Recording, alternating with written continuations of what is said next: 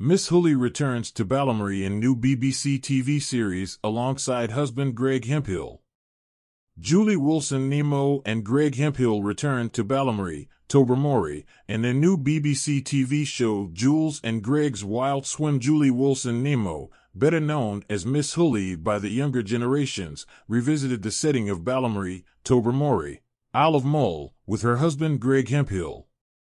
The Balamory and Still Game stars visited the Isle of Mull for the final leg of the tour of their new BBC series, Jules and Greg's Wild Swim, in which they travel around the country sharing their love of wild swimming at beauty spots in Scotland.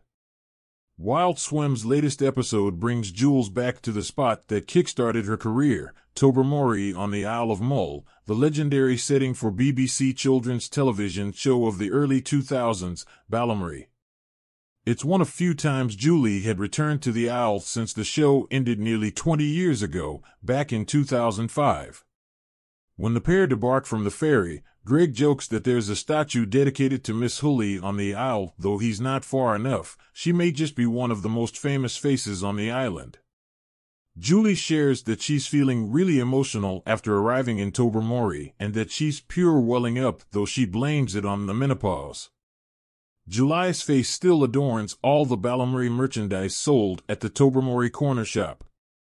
We're then adorned to a rendition of the Balamory by Greg Hemphill, soon joined by Julie. While they drive to Tobermory Harbor to take a dip, Greg Hemphill hurries his wife to get to the harbor, but she claims he's just jealous because she's a big deal in Tobermory.